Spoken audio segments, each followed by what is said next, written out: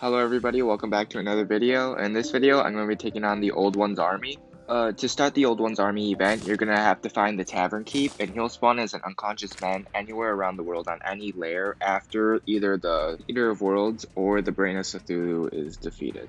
The Old One's Army is split into 3 tiers, and Tier 1 is accessible before any mechanical bosses have been defeated. This tier will consist of 5 waves, and at wave 5, there will be either 1 or more Dark Mages serving as the final mini-boss of this tier.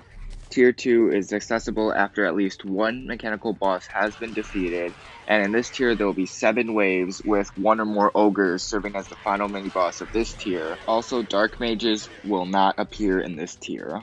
Finally, Tier 3 is accessible after Golem has been defeated, and in this tier there will also be 7 waves with Betsy the Dragon serving as the final boss of this tier. Ogres and Dark Mages will also spawn throughout the waves. After the Old One's Army is defeated, in Tier 1 you will be awarded 5 Defender Medals, 25 in Tier 2, and 100 in Tier 3.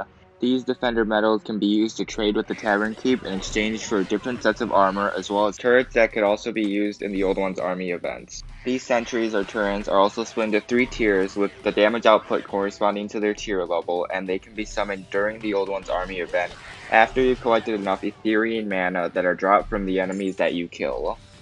Right now, I'm currently fighting the Tier 3 version of the Old One's Army event, and for this event, I also recommend piercing weapons as you can hit multiple enemies at once. If your crystal is destroyed, the event is over, and it will be counted as a failure.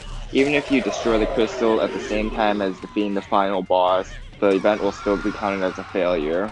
With that, I've pretty much said everything I wanted to say, and I hope you guys enjoy the rest of the video.